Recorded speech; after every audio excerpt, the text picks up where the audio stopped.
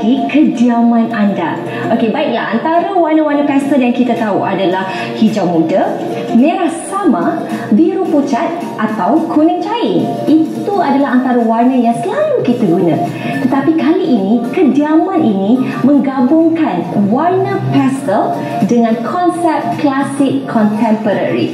Seperti anda boleh lihat, antara perabot atau tata hias yang beliau gunakan lebih kepada konsep klasik, dan warna untuk perabot ini juga adalah lebih terang berbanding dengan warna pastel, tetapi masih lagi nampak cantik, lembut dengan adanya kemasan yang berwarna keemasan. Dan di dinding ini pula yang berwarna pastel merah jambu sama, dinaikkan lagi serinya dengan ada cermin yang berbentuk bunga matahari dan masih lagi berwarna emas. Okey, kalau kita tengok di bahagian ini dah cantik, pasti rumahnya lebih cantik kan? Jadi mari bersama dengan Kamalia, kita nak masuk saja ke dalam kediaman ini, kita dah boleh rasakan ketenangan, kedamaian. Sebab apa? Warna pastel ini memang memberikan ketenangan kepada kita semua.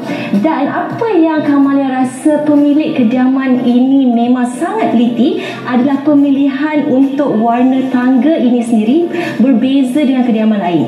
Beliau memilih warna perang muda untuk dipadankan dengan panel dinding yang berwarna merah jambu sama. Baiklah, mari kita bersama dengan pemilik kediaman ini, Puan Nora. Hai Kamalia, selamat datang ke rumah saya. Terima kasih. Okey, baiklah Puan, tadi Kamalia masuk je kan, Kamalia rasa tenang, rasa damai kan, rasa macam rumah ni nyamannya macam tu sebab warna pastel ini kan. Tetapi yang Kamalia pelik tu, kenapa Puan Nora memilih warna pastel untuk digabungkan dengan konsep klasik contemporary?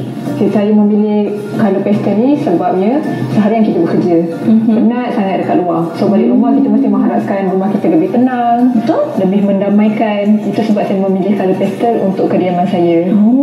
Mari kita ke ruang tamu, saya boleh tunjuk lebih lanjut. Okey, mari kita. Okey, inilah ruang tamu saya. Wah, tada. So awak boleh nampak tadi kan kita konsep klasik untuk dia di-apply kepada sofa, perabot-perabot yang ada di dalam rumah ni. Ya, betul. Macam tadi awal-awal lagi kita dah nampak dah antara perabot klasik yang ada, tetapi masih lagi ada sentuhan elemen keemasan. Dan kalau anda lihat pula, antara perabot klasik yang ada di ruang tamu ini adalah set sofa dengan rekaan Chesterfield. Betul, itu untuk merealisasikan konsep klasik contemporary kita tu. So, kalau awak nampak colour dia lebih gelap. Betul. Kenapa saya pilih colour lebih gelap? Supaya dia akan menaikkan lagi ruang tamu kita. Dan lepas tu saya tambah-tambahlah dengan bantal-bantal yang ada colour-colour. Dekat bantal tu juga ada colour emas supaya nampak lebih mewah. Okey, sebut pasal mewah, bukan setakat warna emas. Tapi kalau anda perasan, tada, inilah dia chandelier yang kalau ada pintu masuk tu, masuk je dah boleh nampak, dah boleh perasan. Tetapi kali ini dia berbeza berbanding dengan rumah-rumah yang lain kerana chandelier ini digantungkan lebih rendah. Selalunya orang letak dekat atas, dekat ceiling kan, dia letak chandelier. Tetapi kenapa Puan Nora memilih untuk lebih rendah? Supaya bila orang masuk, macam awak tadi masuk je terus nampak chandelier saya. Dia cantik, so kita kena tunjuk. Dia menjadi fokus utama kepada ruang tamu saya ni. Ya, betul. Selain daripada apa yang perabot yang kita ada, so ini adalah fokus utama. Fokus utama ruang tamu.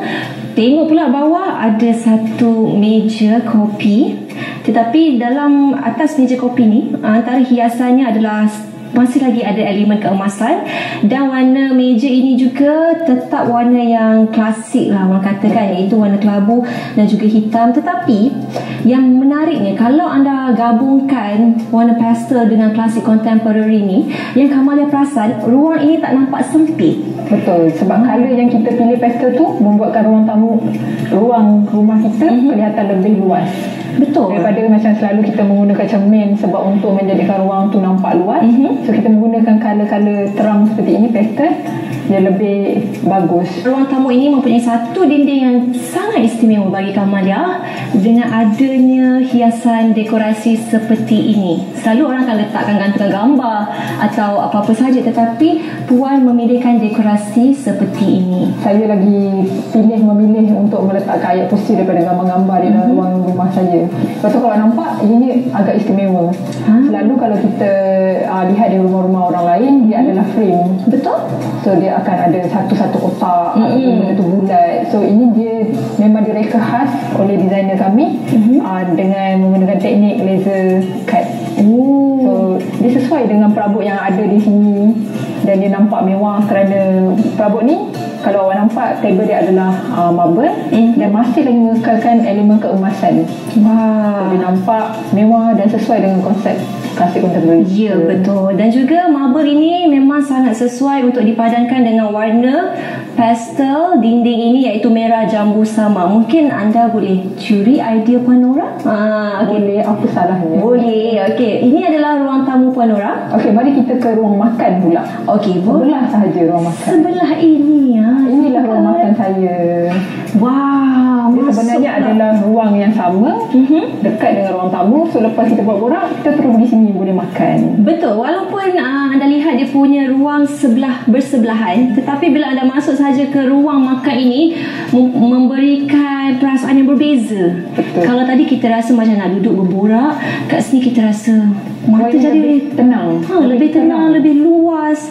Mungkin disebabkan perabot-perabot ini. Betul, perabot ini kita gunakan lebih terang sebab walaupun dia adalah ruang yang sama, tapi kita ada pembahagi ini untuk membahagikan ruang antara ruang tamu dan ruang makan. Dan ruang ini menjadi kelihatan sedikit kecil.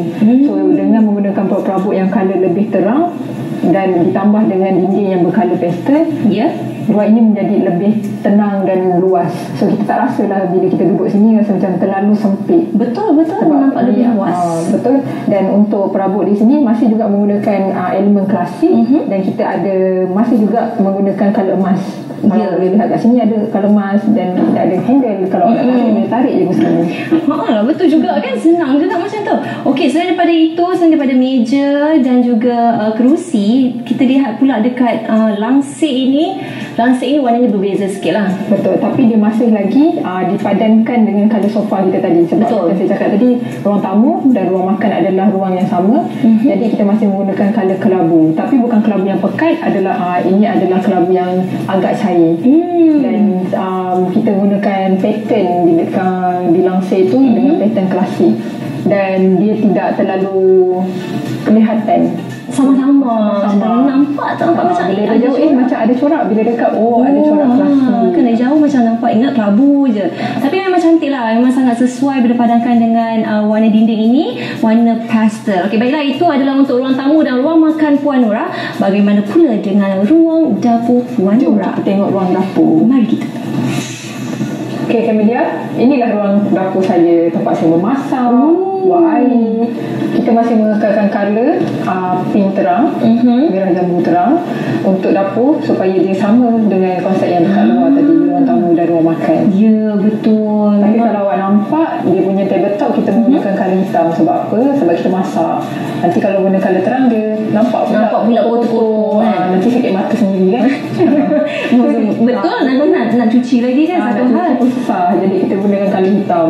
Dan lepas tu kita match balik dengan tombol-tombol pintu tu. Tombol-tombol yang berwarna hitam. Jadi tak adalah hanya tabletop tu hitam. Nampak tiba-tiba je dia hitam kat situ. Betul. Jadi bila kita masuk di ruang dapur ni rasa macam tenang-tenang, tetapi rasa kemas. Nampak dapur ni sangat kemas sebab kabinetnya berwarna merah jambu sama dan dipadankan dengan warna hitam sahaja. Tak ada warna lain. Jadi ini adalah ruang dapur. Dah habis masak kat sini. Lepas saya masak semua dah siap, saya bawa macam kalau ada tetamu, saya akan bawa ke pantry. Mari saya tunjuk ke pantry saya. Okey, boleh. Silakan Puan Nora. Okey, inilah ruang pantry saya. Wow. Untuk kabinet kita masih menggunakan merah jambu sama, disesuaikan dengan jubin bercorak. Dan kalau awak boleh lihat, corak jubin ini lebih kelihatan sebab kita menggunakan kabinet yang bercolour pastel. Ya, betul. Jadi dia memang tertumpu di bahagian tengah ini sahaja kan. Betul. Dan memang Puan Nora ni suka sangat dengan emas. Sebab apa, di bahagian pantry pun masih lagi ada sentuhan keemasan, menaikkan lagi seri ruang ini kan. Betul. Jadi terima kasih kami ingin mengucapkan kepada Puan Nora. Terima kasih kerana datang, kerana sudi berkongsi idea dalam menghias kediaman menggunakan warna pastel. Okey, baiklah, antara Kamalia suka dalam kediaman ini adalah pertama sekali tentunya rona warna dinding yang Puan Nora pilih, iaitu rona merah jambu sama, warna pastel, sangat cantik. Seluruh rumah ini nampak sangat tenang, nampak sangat damai dan juga sangat nyaman bila anda duduk di dalam kediaman ini. Okey, yang kedua yang Kamalia suka adalah tentunya lampu chandelier tadi di ruang tamu, di mana lampu ini dia memberikan pancaran ruang yang lebih mewah dan juga eksklusif. Selain daripada itu, pilihan jubin yang bercorak dan berwarna lembut yang Puan Nora pilih itu memang sangat sesuai dengan rona warna dinding, iaitu merah jambu sama. Kamalia sangat suka idea itu. Dan yang terakhir sekali tentunya kemasan yang berwarna keemasan. Warna emas memang akan menampakkan ruang anda lebih mewah dan tentunya lebih eksklusif. Okey, jadi kepada anda di luar sana, pastinya anda sudah mendapat sedikit sebanyak idea dari apa yang kami tunjukkan tadi untuk menghias kediaman anda menggunakan warna pastel.